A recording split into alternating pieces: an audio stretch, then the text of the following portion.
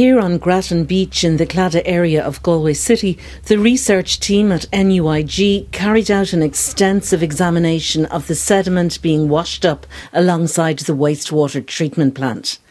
They found over 6,000 white microplastic fibres, most of them derived from sanitary products. This is an example of the material that washes up on our beaches. This is a mass of wipes and sanitary towels. This is plastic. It will fragment and break down into microplastics that will eventually be accumulated by organisms in the sea. The two rural areas tested in the study, Harbour in Clare and Bellacragher in Mayo, had significantly lower levels of white fibres compared to the numbers found in Galway. These materials could be a major contributor to microplastic pollution, and if we're serious addressing this issue, this is one point source that we can start looking at to try and stop the ocean plastics crisis.